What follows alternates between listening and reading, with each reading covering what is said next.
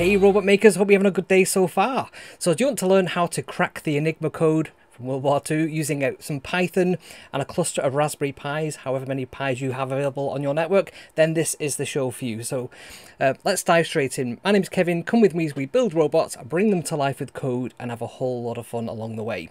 Okay, let's get over to our keynote, and I've not got it right at the very beginning there, so let's go back to there. There we go. So yes, this is all about how to crack the Enigma code. So we're going to have some fun with some distributed Raspberry Pi Python. But before we do that, we're just going to have a quick word from our sponsor, and then we'll get right straight to it, I promise. This video is sponsored by PCBWay, your ultimate destination for all things PCB manufacturing and assembly. Whether you're a hobbyist, a startup or a seasoned professional, PCBWay has got you covered. PCBWay offers an impressive range of services. They provide high quality custom designed printed circuit boards for any application you can imagine, from single layer to multi-layer, flexible and even rigid flex PCBs. They have the expertise to bring your designs to life. PCBWay ensures fast turnaround times and affordable prices without compromising on quality. With their state-of-the-art facilities and advanced manufacturing techniques, they can handle small prototype orders up to large-scale production runs with equal precision and efficiency. PCBWay offers additional value-added services such as PCB assembly, component sourcing, and even functional testing. You can trust them to deliver the fully assembled and tested boards ready for integration into your projects. One of the best parts of PCBWay is their user-friendly online platform. It allows you to easily upload your designs, get instant quotes, and track the progress of your orders in real time. Plus, their dedicated customer support team are ready to assist you with any questions or concerns. So whether you're working on an innovative Internet of Things device, a robotics project, or anything in between,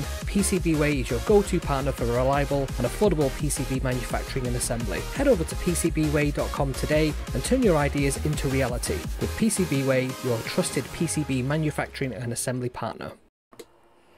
Okay, thanks again to PCBWay for sponsoring today's episode. Right, let's get straight to it, shall we? So yes, we're going to be talking about encryption today, decryption, and how to crack the Enigma code with a Raspberry Pi, a bunch of Raspberry Pis in fact. So very quick history of encryption. Honestly, we won't go over too much of this already. So one of the earliest methods of encryption was the Caesar cipher. Now this was allegedly used by Julius Caesar. I'm not sure that it actually was, but this is the one that's been attributed to him to sort of send secret messages. And it simply involves shifting the alphabet by a number of different places and then using that letter, a bit like on this ring that you can see here. So in this case, if we have the message hello, we could then encrypt it as DAHHK. So the H is being replaced by the D and so on. Now this is actually very easy to crack once you know that this is all it is, because you've only got 26 combinations to go through. So it's not very secure, but if you just had a cursory glance at it, you wouldn't really know what was being said there. So it is something that was used very early on, probably when people weren't particularly literate as well. So that was way back when. In the Middle Ages, we had this Visionnaire cipher to go on to Google to figure out how to pronounce that. It's a French name. So the Visionnaire cipher was a lot more complicated than the Caesar cipher. Effectively, you have a number of Caesar ciphers all lined up, and you have a keyword, and you simply repeat that keyword over and over, and you use that same number of letters shifted for each one of the letters that you want to encrypt. So for example, in this one, if our keyword was frog, we would use the rotate our alphabet by 5 characters, and then by whatever R is, number of characters, and then by O, and so on. And then we would simply use each one of those to replace the characters in our actual message. So obviously the person receiving this has to know what the keyword is, but once they have that, they can decrypt your messages. Now, transferring messages between people is always one of the challenges, because if you imagine you're this king in this castle, and you want to send a message to one of your concierges who might be in a tower hundreds of miles away, and you don't want anybody to intercept this message, how would you tell him what that message is? How could you deliver that message? And it's one of these kind of you remember that mind puzzle that you tend to learn in school about the chicken it's the hen, the seed, and the fox, and you've got to try and get them across a river. It's the same kind of thing, and what we need to do is figure out a way of getting a message from one place to another without it being intercepted in between. And it's difficult to do for a number of different reasons. So one challenge that was overcome by, I think, in this king and consort thing was the king put a padlock on a chest, and the message was inside the chest, and the chest was very secure. It's made of the strongest material, so they were pretty sure that that wouldn't be able to be opened up. That was sent across to the person at the other the console at the other in the tower hundreds of miles away. He then attached his own padlock and sent it back. Then the king received it, unlocked his padlock. It was still padlocked. It went back with the I keep getting that name mixed up. With the person who's receiving the message, they had their padlock on, and when they received it, they could unlock it and get the message. But that requires a message going backwards and forwards several times, and it's not exactly ideal if you want quite a quick message being encoded and decoded. So this Visionaire one is quite a nice one because you just need to have that keyword, and maybe you could get that one through a trusted source, or maybe they could visit the castle, get the message, and then from there on they could have that to decode it with. But that only works if people don't know that one. So in World War II there was this Enigma machine that was created by the German army, and this was a very, very complex sequence of encryptions, a bit like the Visionaire, but with many times over complexity. And we'll actually have a look at how it exactly does that. And it uses electrical pathways to encrypt the message. There are astronomical numbers of possibilities of what the message could be encrypted, so it makes it very difficult to manually decrypt this, and they would change this every single day. Now what they did have, so where we said before about having that frog or the sort of keyword, each one of the officers who would have one of the machines to send or decrypt, so encrypting or decrypted could be done on the same device, but they would have to have a little book. So they would have like a little, imagine this is the code book, and each day would be a different code sequence that they would have to type in. So it wasn't so much type it in as you would set the machine up with some rotor positions, the initial position that these rotors are in, and the plug board connections as well. And we'll have a look at exactly what all those are in a second.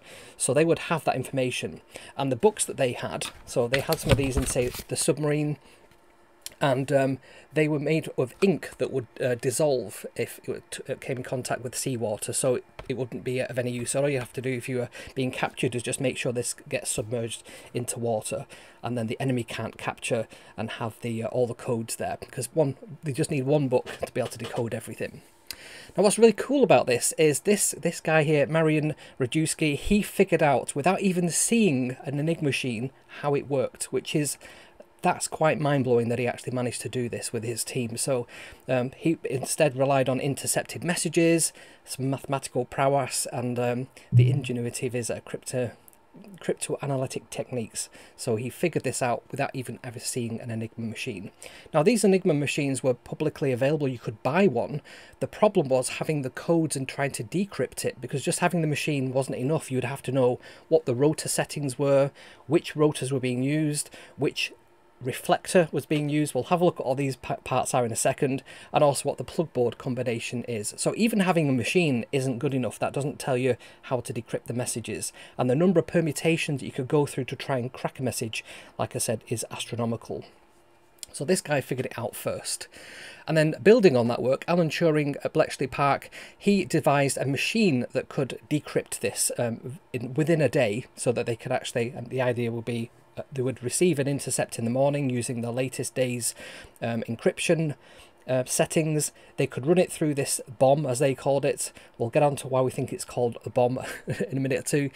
And that would crunch through all the permutations, and when it found a match to a piece of text, so they would have a piece of text that they would call a crib, and a crib was basically like a short word like Hitler or Heil or submarine or British, something that they could use to search to see if they've got a match, because without that you could go right past the actual correct combination without knowing it. So you need this little crib, this little piece of short text to do a match within the entire possible messages that come through there. So why is it called a bomb? So that guy, Marian Rajewski, we looked at previously, he made his own Enigma machine by hand to try and figure out how he could possibly defeat the device. And he was trying to come up with what he could call it, so he called it a bomb.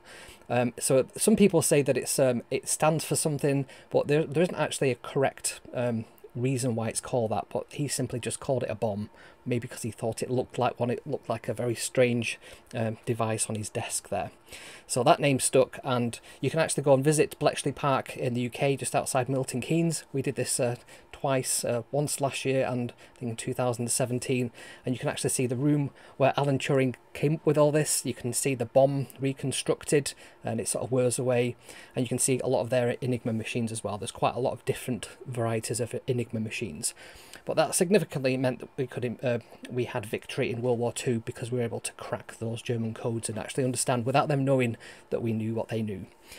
So this is the number of permutations that you have to go through to crack an Enigma. So the rotors, we're going to have a look at what these rotors are in a minute, but they're essentially a disk which has letters of the alphabet on.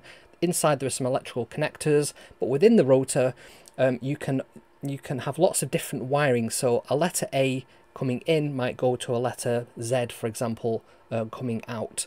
On those different rotors, there's lots of different types, at least 5 different types of rotor, and you could have them in different orders, and you could have 3 per machine, and then later I think they expanded it to 4 rotors per machine. So the number of possible rotor orderings, there's 60. The rotor positions, so which positions are they going to be in, so you could actually turn the rotors and set them. So there's 17,500 different positions that those 3 rotors could be in. And then there's these plug board connectors, so you can then manually up to 10 different hand wired connections to again just make a different letter go to another letter pair. So that ends up with this very long number. You can see there, it's astronomical. That's how many message encryption possibilities there are with Enigma.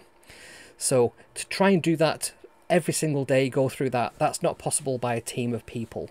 So they would have to come up with a method that could crack this, that didn't involve people manually trying to work this out like a crossword puzzle.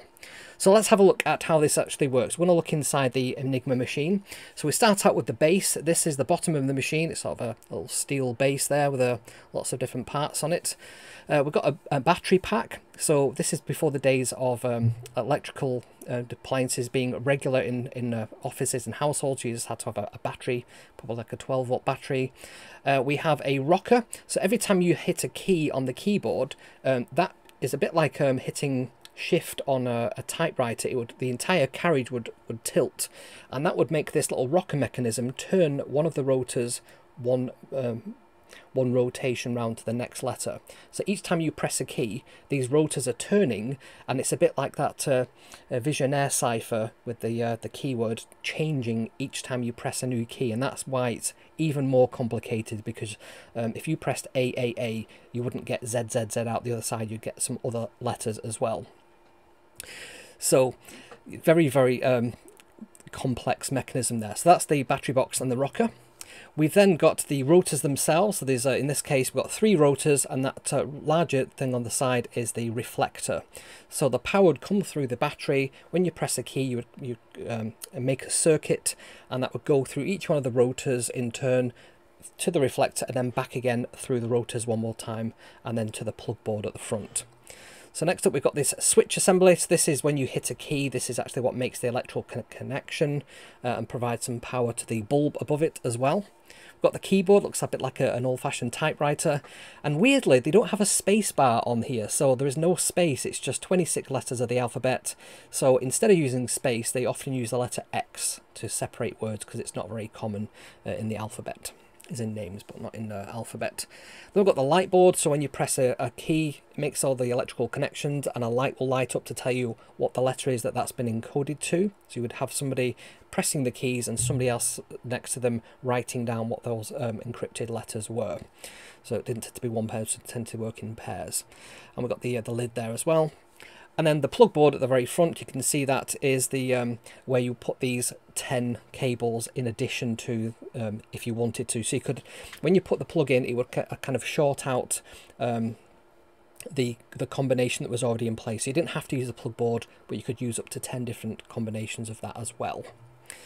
And then we've got this nice oak case that the whole thing goes inside as well. So I found this CAD model on GrabCAD. I was absolutely blown away with the detail of it, so I was very impressed that they'd made this available for free. So this is where I got this from GrabCAD. Okay, so the rotors themselves, you can see there, this is a reflector D. I think we're going to be using reflector B in a lot of our code in a second. Now, within each one of these rotors, there's also a slip ring, and the slip ring enabled you to further scramble just by rotating, and it would just change the position of the letters inside and how they were scrambled. So they had different positions that could be in. I think there's like 5 different positions that slip ring could be in itself. You can see there's these little electrical connectors, so there's one for each letter of the alphabet, and they would touch to make the electrical connector. So you could take these rotors out, you could change the order that they're in, and there's 5 possible rotors that you can put in there, 1, 2, 3, 4, 5, but you could have them in like 4, 3, 2, or 1, 5, 2, whatever different order you wanted to. And there's a few different reflectors as well, again just to scramble the order even further. Okay, so this is how the encoding works. So you press the W key on the keyboard, that gets power from the battery, and then the plug board will then convert that W to a U. The rotor 1 takes that U, changes it to an X. Rotor 2 takes that X, changes it to a G. The next one takes it from a G to an I. The reflector changes that I to a U. That U then becomes an S on the rotor 3, and so on back to the plug board, and that gives you this letter G. So W in this particular configuration gives you a G. Now once you've pressed that key, it will change the order of all the rotors because of that rocker mechanism, and that again scrambles it. So each time, I think once rotor 1's gone around 26 times, then rotor 2 changes and so on. So you get a very different combination. And again, the plug board can further add some complexity to that just by those 10 different cables that you can put on the front there. So to be able to defeat this, we need to be able to test every single one of those permutations out with a piece of crypttext. And that's what they managed to do in World War II. So if you like what I do and you want to make me more, if you want me to make more of these types of videos, please give this video a like. Drop me a comment. Let me know if you've got a cluster of Raspberry Pis. That's something I'm interested to know if other people have these. And if you haven't already subscribed to the channel, please consider subscribing. It costs nothing and it means a lot to me. It helps me grow the channel. And I do go live every single Sunday at 7 o'clock GMT. So if you want to catch me and say hello, then you can do that on the live stream. We have a Q&A at the end and a bit of a hangout after the main show. Okay, let's get to some code, shall we? So over here I have Visual Studio Code. I'm just going to go sort of full screen with this, and we're going to do some live coding now to try and encrypt a message. So the first thing we're going to do is I've installed on this computer. If I go down here, if I do pip install py-enigma, that will install the Enigma library. So I've got this installed on here already. So I'm going to say from enigma.machine, and then I'm going to import Enigma machine. Then what I'm going to do is I'm going to set up that machine with the different settings that we need. So machine is going to equal Enigma machine dot from key sheet, and then the key sheet, that's that little book that they would have in their submarines or wherever that would tell them what the settings of the day are. So for today we're going to have the rotors are going to be let's do this. So this is going to be III. It's going to use rotor 2, rotor 5 and rotor 3 in that sequence. Next we're going to have the reflector. Oops, just typed that wrong there, sorry. Next we're going to have the reflector. That's going to be reflector B. Like I said, there's a few different types of reflector there. And then the ring settings, these are these slip rings. We can also provide what the slip ring settings are. And in this case, I'm just going to set them all to be 1, just so that it's nice and simple for us. And then the plug board, we can even provide what the plug board connectors are. So we have 10 connectors, so we have to say what pair of letters these match up. So A goes to V, B goes to S, C goes to G, D goes to L, F goes to U, H goes to Z, I goes to N, K goes to M, O goes to W, and R goes to X. Now it doesn't have to have every single letter being plugged in. If you don't plug something in, it has a default setting on there. So that's our machine setup. We're now going to we want to basically rotate those rotors round, and there's a little window on top of the Enigma, and you can see what they're set to. So what we need to do is just set that display. So if we say machine.set display, and we set this to QJF, so we're just going to rotate them around so we can see Q, J and F in that order on the little window. And then we've got some plain text that we want to encrypt. So our plain text is going to be Cheltenham.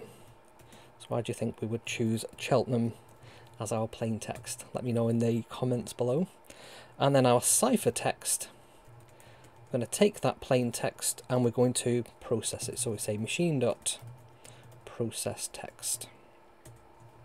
And we put in our plain text like so. And then let's just print out what our ciphertext is. Like so. Right, let's run this and see what we get. Oops, it says I've got an error there. Let me just bring this up so we can see what the message is. So it's the key sheet. I've probably missed out a comma just after that rotors there. There we go. Let's try that again. So it doesn't know that type. That's because I put the comma in the wrong space there. Let's try that again. Okay, so the encrypted text is this FKFPQZYVON. So there we go. That's our encrypted message. We can send that to somebody and they will be able to decrypt that if they had the exact same rotor, reflector, ring and plugboard settings. So I know that's the correct answer that we should get there, so we can move on to the next piece of code. So we're going to try and decrypt this now. So we're going to start off with that same block of text that we just created up there. So from Enigma machine, import Enigma. The machine is going to be set the same from that key sheet. So we're going to use the same rotors, reflectors, ring and plugboard settings. And also set the display to be that QJF as well. And this time we're going to say plain text equals, let's just grab that text that we just decrypted down there. And we're going to say ciphertext equals machine.process text. So it's the same function that we're using to encrypt or decrypt, and that's one of the quirks of the Enigma machine. We'll talk about that in a second. And then we're just going to print out what the plain text is that we get back. Right, let's just run this and let's see what we get. So have I done that right? Crypt text. Oh, I've typed that wrong. So that should be the ciphertext, sorry. And then the plain text should be like so. So there's the ciphertext. And then we actually want to print out our plain text. Sorry about that. And we need to type in ciphertext as well there. Okay, so there we go. So it's decrypted it and it's returned it back to Cheltenham, which is the word that we originally encrypted with those particular settings. So one of the weird things about the Enigma is each character, so an A character, will never be encoded as an A character. It will always be encoded as a different character. And that means that we can use that in the mathematical crypto-analysis of this. It's one of the weaknesses of the Enigma machine. It makes it half as effective as possibly it could be. So there we go. That's the first encoding and decoding. So we're going to move on to now encoding a more World War II like a longer message. So let's go over to here. I've started out again with the same thing here. We've got the same settings. Just says be typing this out. And what we're going to do is we're going to create a function that's called pad string. We're going to have an input that we put into this, and this is going to essentially space out at the end of our message. If it's not divisible by 5, we can't send out letters in groups of 5. So it just makes it easier if we put like a bunch of X's at the end of the message, whatever that might be. So this is what this function is going to do. So if we say padding needed equals, and then it's the 5 minus the length of the input. And then we want to then do a modulus of 5. So do you know what modulus does? That will divide it without a remainder. So let's now do padding string equals input plus X. And then we times that by the padding needed. like so, and then we're just going to return the padded string. Oops, padded string. There we go. So if we just print out, let's just say pad string. If I say this is a message, and then I print pad string, there we go, and then we just run that, you'll see that it says this is a message XXX because it's padded the string so that it's divisible by 5. That's all that that pad string does. We're going to have another one which will put some nice spaces in between. So I'm going to call this one format for transmission. Now, in reality, if the message wasn't divisible by 5, they would just stop. This is just because it looks prettier for our code. So input string, and what we're going to do here is a fancy function. We're going to say return. Let's see if you can keep up with this. This is a bit of advanced Python for you. So we're going to say join together, and then the input string. And I am reading off a thing over here to the side just to make sure I get this right. So I plus 5. And then we say for I in range 0 to the length of the string, which is the input string. And then comma 5. So what this is going to do is it's going to format our message into blocks of 5 letters. We can test this out down here, so let's do that. So let's say print format for transmission, and then let's pass in this is a test, like so. Let's just run this and see what happens. So it's put it into blocks of, if we do a longer message, let's say that there was no spaces in this first of all, so this is a test. Let's do it the way that they would do it. They would have X's in between. There we go. So it's going to put it into blocks of 5, you can see there.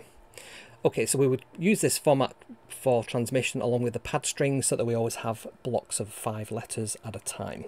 Right, so let's have a plain text message now. Let's just get rid of that. Plain text equals, and let's say I need to have all this in capitals, so hey robot makers, this is a secret message. There we go. And but that we're then going to do plain text equals plain text, and we're going to replace any spaces with an X, capital X, because again the Enigma machine doesn't have spaces. Let's just correct that typo there. Makers, like so, and then let's pad the string, so plain text equals pad string, and then the plain text itself, and then the ciphertext is going to become equal to the machine.process, and then plain text. Oops. And then finally we can use our format for transmission, and we can put in the ciphertext like so. Right, let's run this. Why is that not happy? Ciphertext. There we go. Let's run this and see what happens. Oops. So process needs to have a process text. I always think autocomplete's going to help me for that. There we go. So we've now got this sup GPYCV blah blah blah blah blah, and that looks like what you would see on an intercept from one of the listening stations to station X. So that's properly encrypted, because I know we look at that in our next piece of code. So that's how we would format it for transmission, and we would send that out using some Morse code. Interestingly as well, the messages that were being intercepted were of course in German, so not only did they have to decrypt the message, they also had to speak German and understand that they've got a message that has been encrypted properly. So what we're going to do now is we're going to use I've kind of put some of this together, and I'll show you what this means. You can see there that message, I've actually had this prepared, so I know that that was the correct encryption there. We can get rid of that ciphertext there. So we're going to import time. I want to show you how fast this takes to do a brute force decryption of a message. So this is what this brute force code is going to do. It's going to try every single permutation out, and we're going to see how long it takes to do that. So because I'm suspecting that we might have the word robot in this piece of encrypted text, so we're going to use the crib text of robot, because I hope that that's going to be in there. Now sometimes in the intercepts they would try lots of different cribs. Hopefully they would find one of them. Things like weather was quite a common one, or British might be in there, or some insult might be in there as well. So that's the crib text. The message is what we've captured from our listening station, and then I've just created a dictionary there, or list of all possible rotor positions. So 1, 2, 3, 1, 2, 4, 1, 2, 5, and so on. So all the different positions we can have. We're going to just try this plugboard setting out.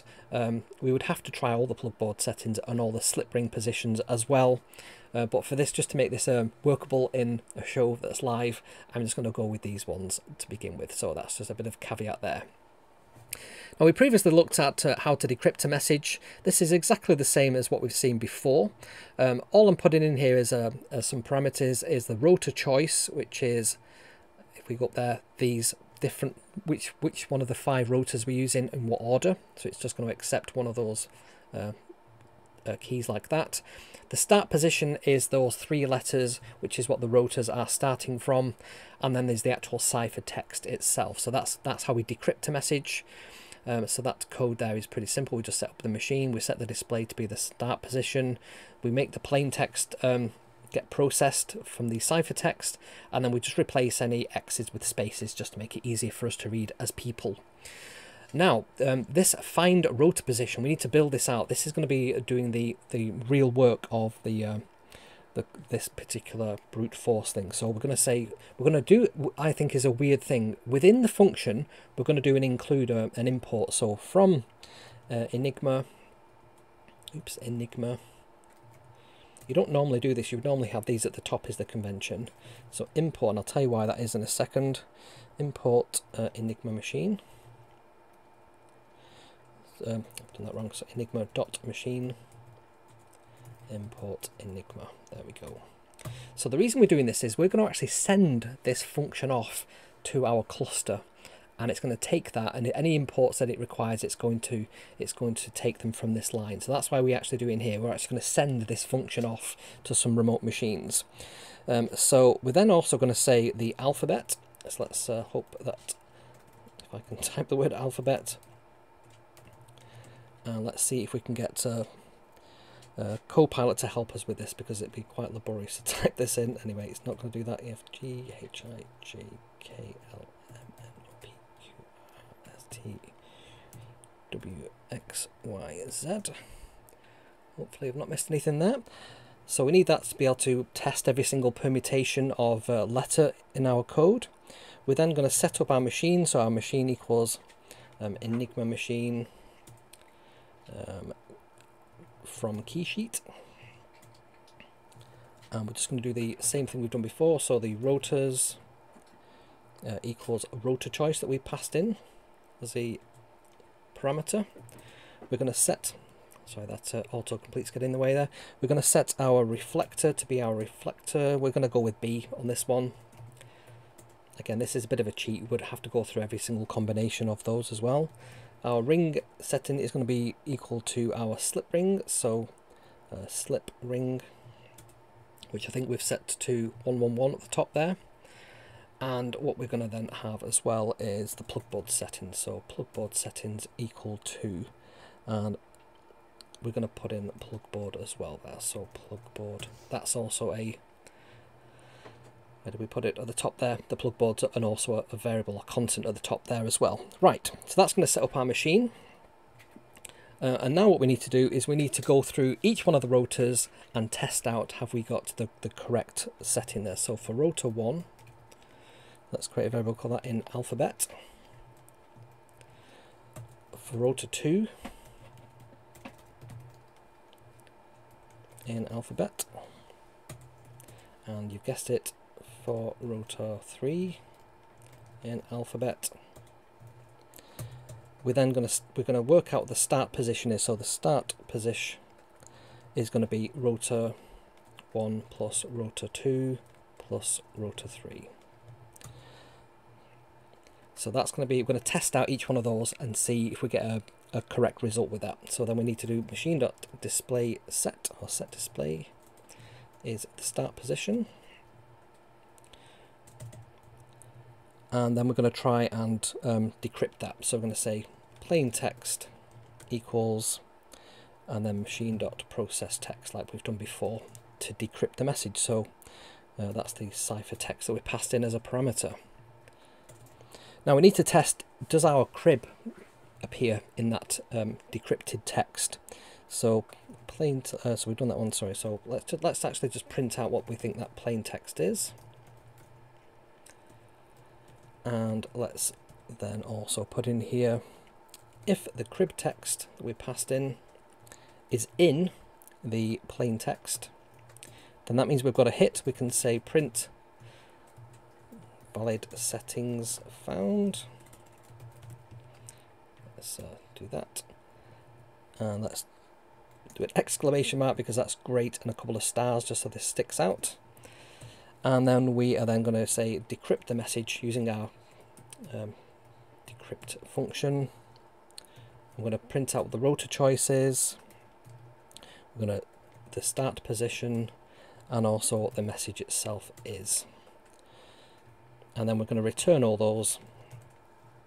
So the rotor choice and the start position, because we want those.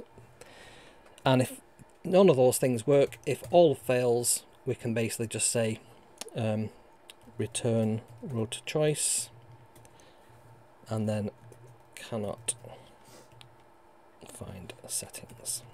Okay. So that's that.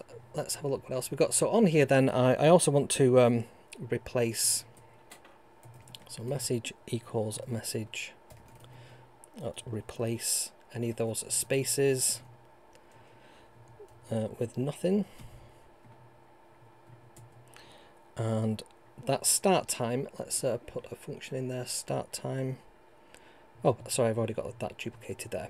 Right, so this start time and this end time, they're going to capture what the time was when we start the code running, and then when we've finished, maybe 14 seconds, I think it is, around that kind of time, it's going to capture the end time, and then it's going to say, well, the duration is end time minus start time, and then say the brute force attack completed in however many seconds. We're just going to round it up to one decimal point. So this is running on a Mac M1.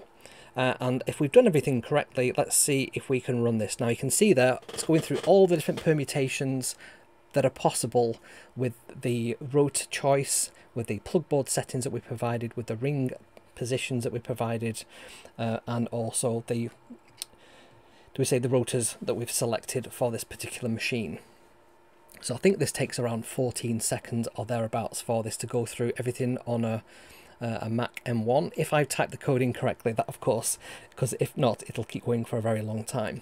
Now, if you've seen the movie with Benedict Cumberbatch in there, the what's it called, the Initiation Game. Thank you, Alex. That was the name of a test that Alan Turing devised to try and figure out, could a machine look like a person? So this imitation game was to try and figure out, could you build an AI that would behave like a person? I don't think that's worked properly, given the fact that it's still running. Oh no, there we go. So it's taken 53 seconds to find that answer. And you can see there the valid settings have been found. Hey, Robot Makers, this is a secret message. And the position is 253. The start position is QJF. And there we go, it finished in 53.6 seconds. That's quite a while for it to do it on even like a modern machine.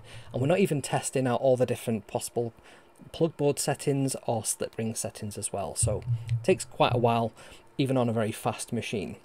So that's a brute force just using one machine. So what we're going to try next is doing some distributed code. This is what today is really all about. So we're going to use a function, a library that's called dispy. Distributed Python is how you would consider this. So let's start out with some code to import dispy.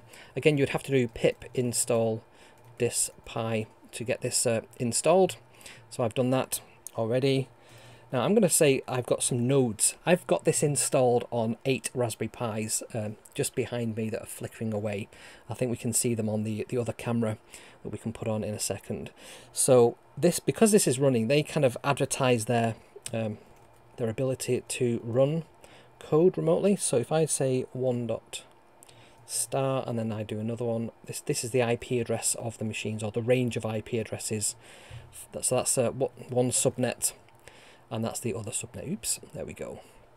So the star just means all possible numbers between 0 and 254. I think that is right. We're going to have a little function that we're going to pass to our nodes to actually run. This one's going to be a really, really simple function. It's simply just going to add a number to a number that's passed in. We don't want it to work too hard in this particular example, so result equals num plus 1, and then return the result. So that's all that's going to happen. And we'll talk through, result. There we go. We'll talk through what's happening in a second.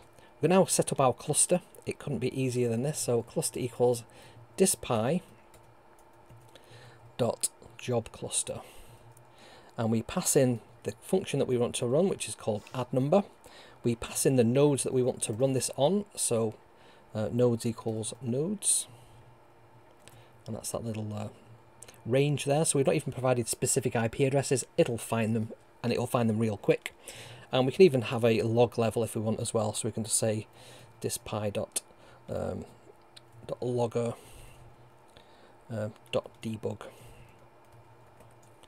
think that's right. Dispy dot logger.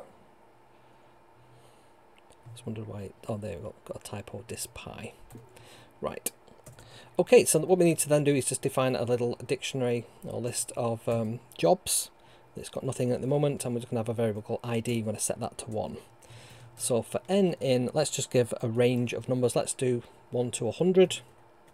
So we want to run our add number 100 times. We're going to say job equals cluster dot submit. We're going to pass in the value that we want to run, which is this add number. It's going to receive whatever n currently is, so it's going to go from 1 to 100. We then say job.id equals id. We're going to say jobs.append, so that we've got a list of jobs that we can look at. It's going to append job to that. So why is it not? Oh, there we go. That should be jobs up there. That's our list. There we go. And we want to just increment ID. So ID equals ID plus 1. Okay, so that's going to submit all the jobs. We then want to just have a little prompt that just says waiting for the jobs to complete. And we can just get to cluster.wait for that. So that will basically just wait until all the jobs have completed. And then we can go through each one of those jobs and just get the status back. So for job in jobs, print, and if we do a little f string, we can say job, and then job ID, and we can say result is, and then job.result. So whatever that returns will be in job.result. Right, so let's run this, and let's see what happens now. So if I go there, so it ran very, very quickly. Let me just move this up a little bit. So we can see here we've got 100 jobs being submitted to our cluster of Raspberry Pis. So you can see there we've got all these messages saying receive job, running job, and then receive results. And then the results come back. So for job 41, the result was 42 because it added 1 to the number, and so on. Now that's actually run on a cluster of Raspberry Pis. We can actually, if we scroll up to the very top there, oh, actually, we need to do job.status for that. So let's just add a piece of code at the very end of that. So let's say cluster.status, and let's do cluster.close as well. Let's run this again, and let's scroll up to the top. We should get like a nice little table that shows us what's going on. That's what I'm looking for. I thought it was status. Maybe it's print. Maybe that's what I've missed out. Cluster.status. Let's try that. There we go. We need to have a brackets on there, and there we go. Has that done it? Nope. What is it called? Let me just have a sneaky peek at my other piece of code. I shall tell you what that is. Print status it's called. So let's just do, it's actually called cluster.print status. There we go. That's what I was trying to get. You get this nice little table up. There you go. That shows you all the different nodes that it ran on. So we can see there we've got 8 different nodes. So dev 1, 2, 3, 4. Nodes 1, 2, 3, 4. They've got 4 CPUs each. So that's what, 16 possible, 32 possible cores is that. And then number of jobs that's been run on each of those nodes. So interestingly, that's got slightly less, but the more powerful Raspberry Pi 5s can run a few more jobs, like a third more jobs. And the time it took for them to run on each node as well. So we can see there it took 0.1 of a second to run 100 jobs to add 100 numbers together. So we want to do this now, but instead of submitting that simple number thing, we want to do the find rotor. So that's what we want to do next to actually crack. So if I go over to this last piece of code, so this is the same as what we've seen before on our local brute force. So we've got all the rotor settings there, we've got our crib text as robot, we've got the actual text that we want to decrypt. We're going to replace the any spaces in our text in these 5 groups. Just get rid of the spaces in there, that's what that does. Our ciphertext is then going to equal that process text. Our ring choice is going to be 111, and we've got that function there that's called decrypt message. So that's going to decrypt our message. And then we've got this find rotor start. So we're going to pass in the rotor choice. So which one of the rotor possible choices, what's the ring choice, what's the ciphertext, and what's the crib text. So this is very similar to what we did. It's exactly the same, in fact, of what we did before in our brute force locally. But now we're adding to this the node setup, the creation of the cluster, printing out that cluster status, setting up our jobs like we did before, and then collecting those results back. So we're then going to say found equals false. We don't know if we've found a match yet. So we're going to go through each one of these jobs. So if they've finished, we can then make the rotor setting, ring setting, and position equal to what the current job's results are. If it isn't finished, then we basically just say the job isn't finished, and it could just fail that particular one. If it is finished and we've run that code, we can. That looks like a bit of a duplication of above, to be honest. So we probably need to get rid of one of them. We can then say if a start position was found, we're going to test for that. So if the start position is not equal to cannot find settings, then we found the setting, and then we can decrypt what the message is using the rotor settings, the start position, and there's the ciphertext, and then we can print out what the actual message was using those settings. Otherwise, if we haven't found it, the attack was unsuccessful, and we can print the status out and close the cluster. Right, so how many seconds do we think it will take to crunch through this? So let's run this and see what happens next. So I'm just going to move this up a little bit. So 53 seconds is the number to beat, because that's how long it took to work through. So let's go through here, and it's found 4 possible robots pieces of text in there. So let's see if I just move me out the way for a second. So you can see that very top one, the rotor positions there, it says, "Hey robot makers, this is a secret message." So it's actually decrypted it. But there's also 3 other pieces of text that contain the word robot, but they don't like valid messages. So that was just because we're looking through so many permutations in there.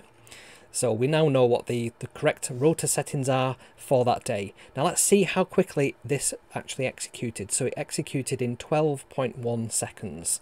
So running it on 8 Raspberry Pis with 4 cores each is faster than running it on a Mac M1 with how many cores this has. Is it 4 cores? So it's much faster using a bunch of Raspberry Pis. So these dev ones, they're all Raspberry Pi 5s, and the other ones are Raspberry Pi 4s, just out of interest. And I think one of them is like a 1 gig and the rest are 4 or 2 gig, I think. Whereas the Raspberry Pi 5s are all 8 gig of memory. So you can see that it ran really quick, 12.8 seconds, 12.1 seconds in fact, to run that code. So how cool is that? That's pretty cool that we can crack the Enigma code very quickly. So if we added to that the plugboard settings, the slip ring settings as well, we'd get a much more accurate and the reflector settings as well. We get much more accurate decryption of the Enigma code. Now what's really weird is if you take this piece of code and you run one of the original pieces of Enigma code, captured text, one of the intercepts, you can see some of the messages in German, like, you know, British column of British troops detected or something like that. It's quite creepy to see some of that. And there's at least 3 different versions of the Enigma machine as well. There's one for the Air Force, one for the Army, and one for the Marines as well, for the Navy. Cool. Okay, let's get back to our keynote, and let's have a. So we've talked about that already. Yes, I do go live every single Sunday at 7 o'clock GMT. Oh, that looks like the wrong thing I wanted to include in there. Let me just get rid of that. Sorry, I thought I had this all set up. There we go. So you can buy merch from our store. If you go to kevsrobots.com/merch, you can pick yourself up one of these amazing hats. We've got them in a few different colours, depending what time of year it is. You can have different hats. I wore one of these hats when I was on holiday in Italy, and there was this table, a couple next to us, and I kept on this guy's partner. She kept sort of whispering something to him, and she was like, "He's got a hat on." And after we'd finished eating and everything, I think Jenny'd gone to the loo or something like that, away for a second, the woman sort of said, "Do you work with robots? Because you've got this hat that says Robot Maker." She says, "My husband here, he works for," and then there's the name of the company, which I can't remember, but it was essentially a very big robotics company. So I was having a chat about that. Can't remember the name. It was a medical robot that he worked on. Da Vinci, I think it was called, something like that. So these hats are a talking point. We do have a Discord channel as well. If you want to head over to kevsrobots.com/Discord. That link is now working again. There was an issue with that last week, I think, when somebody pointed out that I was using a different version of the software that builds the website, and it clearly hadn't had that little redirect in there for Discord. But that's all fixed now. You can head over to Discord, get a link there. And I'm on social media as well, so if you want to see some behind the scenes stuff that I'm working on, have a look at some of the things that are on my desk, for example, then I post pictures of those to different social media. So I'm on Threads at Kevin McAleer at threads.net. I'm Kevin McAleer 6 on TikTok. I'm a Kevin McAleer on Instagram. I'm at KevsMac on X, and at KevsMac at Mastodon Social on Mastodon, and KevsMac at bsky.social on Blue Sky. So if you've not joined Blue Sky, I think that's now open to everyone. So check that out as well. And if you want to get your name in the end credits, you can do this by going to kevsrobots.com/coffee, and then you'll be able to get your name in the end credits, like some people I'm going to show in a second. If you want to also help out the show, let me make sure these are all switched on now so we'll be able to see these. We have super thanks for people who want to watch this on replay and hit the thanks button. If you want to do a super chat, if you're watching this live, you can hit the super chat button and get your name up in lights on the screen right now. And if you hit the join button on YouTube, on the player, it's just down there somewhere next to the subscribe button, then you can join the YouTube membership program as well. It all helps support the show as well. So yes, let's have a look at some of those supporters right now, shall we? So we have people who bought coffees recently. So Nicholas Han, Wayne and Steve Robertson have all bought coffees recently. And we've got a new member in our Buy Me a Coffee membership. We've got Lee, who joined this last week. So we've got Alvaro Diaz Gutman as well. We've got Mary Louise Mayer, Jeff Johnson, Dean Corty, Marlene Brent, Tom Shemmy and Steve Phillips. Hi to everybody that's on the stream right now. And then on the YouTube membership side, we've got Dale from Hybrid Robotics, we've got Bill Hoy, Warren Steele, Stephen Cross, John Lamrou, we have Jonathan R, Orkrad39, Vince, Alistair Ware, did I say John Paul Jolly, Cassie from Cassie, I can't remember if you have your robotics channel yourself actually, but we've got Cassiopeia there. Got Tinkering Rocks, JDM, Johnny Bates, Hans from Chairlights, Michael, and of course we have Tom as well. So yes, that's I think everything I wanted to cover off on the main part of the show today. So if you're watching this on replay, this is the part of the video where I shall say thank you so much for watching, and I shall see you next time.